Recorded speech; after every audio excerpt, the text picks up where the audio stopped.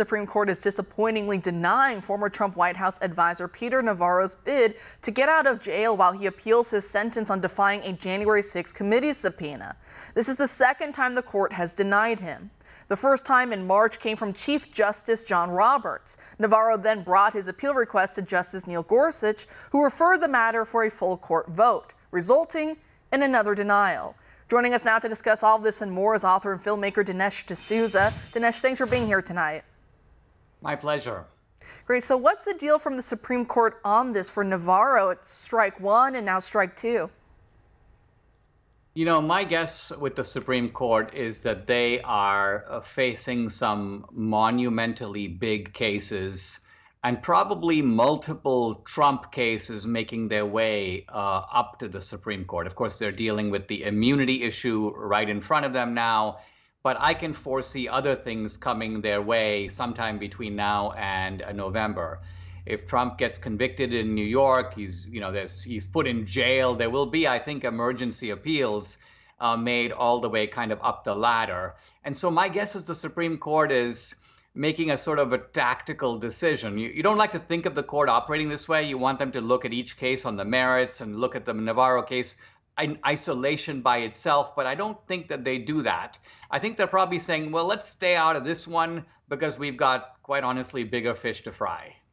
You know, and it's so sad. I mean, what is going on to Navarro, and he can't get any lifeline here. I mean, we saw him turn himself in last month, March 19th, I believe it was, and it's so heartbreaking. And when you hear him talk about his case and the way that the judge in that situation handled it, it's heartbreaking, right? Because he's talking about how, you know, when they say he defied the subpoena of the January 6th sham committee, oh no, the horror. He talks about saying that he truly believes that he did not have the authority to comply with it because of his duty and his obligation to the, the executive privilege that, President Trump and the White House and his staff and advisors and all the rest have. Do you think words like duties and responsibilities and obligations and also phrases like don't stab others in the back, it's almost like we've forgotten all about that almost in this day and age? And so poor Navarro, who actually upholds those virtues, they basically threw him in prison for it, I'd say.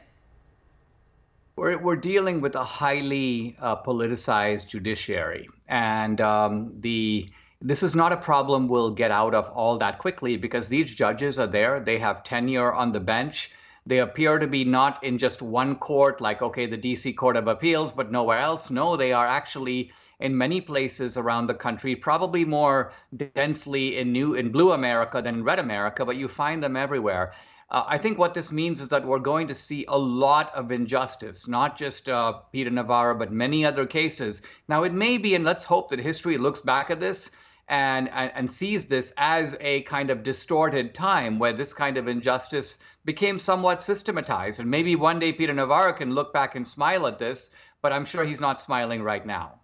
No, you're exactly right. And so obviously, you put out your new film, your new documentary last year on police state, right? Talking about how weaponized all these systems are. And so if President Trump is able to overcome when it's not just the deep state anymore, it's also the police state, it's every institution, right, is captured, the long march of the institutions. It's a lot to try and overcome. Also the fraud that we know they're going to be pulling off this year in 2024. But if President Trump should be able to overcome all that, I think there's that chance because so many people, even many Democrats and centrists and others, are so fed up with the left that I don't know if all the election mules and vote rigging in the world can maybe overcome it. I don't know. We'll see what happens in November. But should President Trump take office once again, I mean, I'd like to see him pardon left and right all those who've been ground up in the gears of this really evil national security state, this police state that's been weaponized against true American patriots. So, people like Navarro, people like the January 6th defendants and all the rest,